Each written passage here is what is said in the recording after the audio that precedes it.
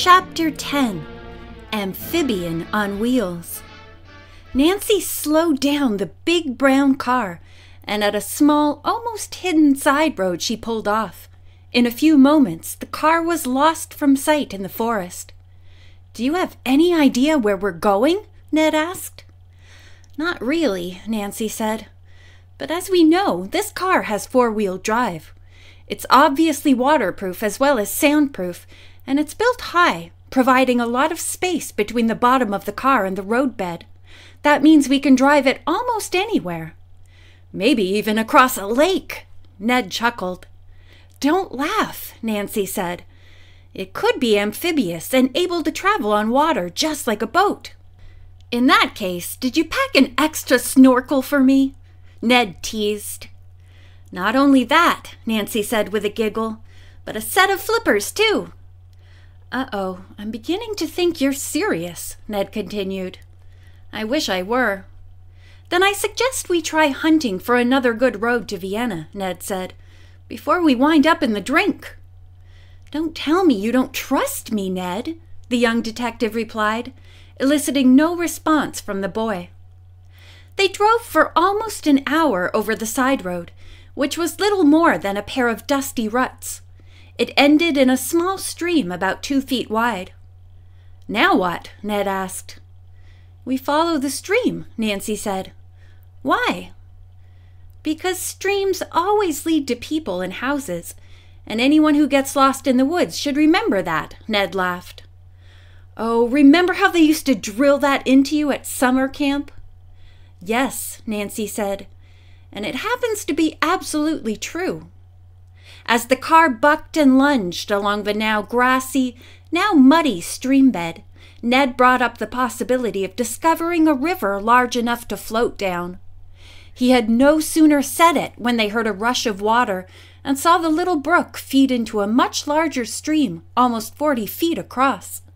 "Well," said Ned, "here's where we find out whether we're riding in an amphibian." "See those knobs and instructions?" Nancy asked. "This activates air pontoon sacks on the side, and this converts the engine power into a propeller drive shaft, which drops down when you push this button." To their amazement, it all worked, and they found themselves sailing grandly through the Austrian Alps in Herr Gutermann's beautiful automobile boat. The thought made Nancy almost wistful. "Ah, dear Herr Gutermann, what a trick we've played on him." "It can't be helped," Ned said. "He really has to learn that he kidnapped the wrong people. He really—" "Shh! Ned!" The boy listened and gulped. "Is that sound what I think it is?" Nancy nodded as the noise of raging water grew louder. "And I hope it isn't one of those 200-foot alpine monsters." "Did you have to say that?" Ned asked worriedly. Suddenly, they tipped over the edge of a short fall that exploded into fast-moving rapids, which twisted and turned the car so quickly that Nancy had all she could do to keep the nose pointed downstream. "Is it leaking?" she yelled. "I don't think so," Ned shouted.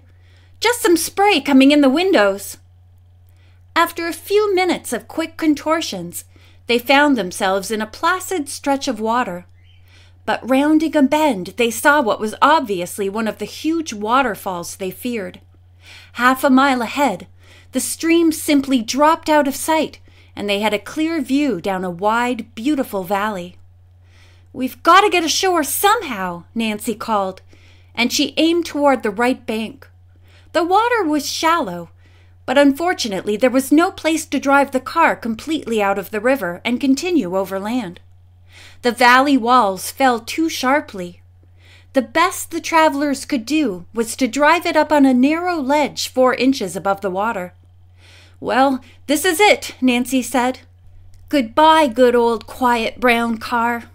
We'll have to leave you here." Ned started to laugh. "This is really terrible, you know. Do you realize how long it's going to be before Herr Gutermann finds his car?" "Oh, he'll pop up again and we can give him directions," Nancy said, her eyes twinkling.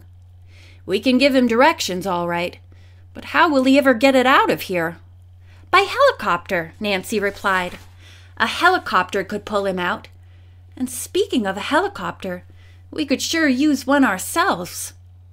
Night was coming on, and with no way out except straight up the steep side of the valley, the two young people began to lose their jocular mood. The higher they climbed, the more rugged the terrain, and their breathing and luggage became heavier. At last, after what seemed an interminable length of time, they started downhill again, discovered a path, then a road, and finally a town. As luck would have it, a bus destined for Vienna was due, and 10 minutes later they were standing in the aisle, clinging to the luggage racks for support. "Look at us," Ned said. "Our feet and our shoes and socks are soaked. We've got mud on our clothes. We've had no lunch or dinner, and we have to stand up all the way to Vienna." But as Ned spoke, two people sitting nearby prepared to get off the bus at the next stop. With relief and soft cries of thanks, the two exhausted young people sank into the empty seats. "Safe at last," Nancy said. Suddenly, there was a commotion ahead in the road. "Wait! Wait!" came the cry in German. "Wait for us!" Realizing it was Gutermann's voice, Nancy's blood froze. She grabbed Ned's hand and squeezed. "Be quiet," she whispered, hastily pulling two large scarves out of the bag lying at her feet. Quickly, she tied one around her head. "Do you have a hat?" she whispered. "Yes, my old crushable Irish tweed. Got it in my pocket." "Put it on your head. I know it's not good manners, but this is an emergency." Nancy then handed him the second scarf to tie around his neck. She pulled his hat low and adjusted the scarf before they both eased down in their seats, pretending to sleep. Gutermann and Berger clambered aboard and made their way down the aisle to take positions directly next to the couple. Gutermann was still in a temper. Berger was sullen. He said nothing while Gutermann sputtered low, threatening sounds, all in German. Nancy, from her limited knowledge of the language, was able to pick out the essence of Herr Gutermann's bitterness. Berger, he said, was to blame for everything. If he had not made iced coffee back in the shepherd's hut, Nancy Drew could never have thrown it in his face and distracted him enough to get out the door. Then, when he, Herr Gutermann, had bravely put his fist through the door and lain down in front of the wheels, Berger had not had the presence of mind to lie down in back of the wheels, preventing the escape. And so it went as Nancy listened, her heart beating for fear they would be detected. Still, she could not help but be amused by Herr Gutermann's obvious frustrations. Eventually, Gutermann and Berger obtained seats directly in front of Nancy and Ned, and the two young people sat quietly until they arrived in Vienna. Cautious, they waited for their former captors to disembark before the couple took off their scarves, grabbed their luggage, and caught a taxi for the hotel. Rooms were waiting for them, and because they both felt exhausted, they decided to say goodnight immediately. Nancy ran a hot tub and was already soaking when she heard the phone ring. Stumbling out of the tub, she wrapped herself in one of the huge European hotel towels and lifted the receiver. It was Ned. "Nancy!" he cried. "I was watching television and guess what? We made the headlines. We've been listed as missing. They found the car." "What?" "Someone found the car and there are pictures on TV showing it being airlifted by helicopter.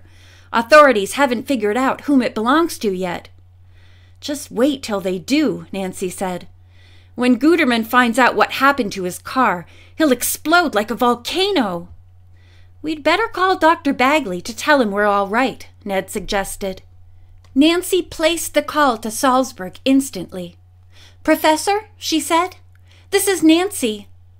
There was a stunned silence and then shouts of joy. "Nancy! It's Nancy! Are you all right? Is Ned there? What in the world is going on?" Quickly, Nancy recounted the kidnapping, the escape, and the crazy fate of Herr Gutermann's car. Professor Bagley agreed that from now on the tour had to keep close track of everyone. The professor then filled her in on the group's activities, including the trip to Mozart's birthplace, where the little bus driver was barred from entering. The authorities there said he always makes a scene and contradicts the guides constantly. The professor laughed. "Oh, and one other funny thing happened," he added. "Eric left his wheelchair outside the men's room because it wouldn't fit through the door. We lifted him inside, and when he came out, he noticed there was a different wheelchair in place of his. Another young man had taken Eric's by mistake, but Eric managed to catch him.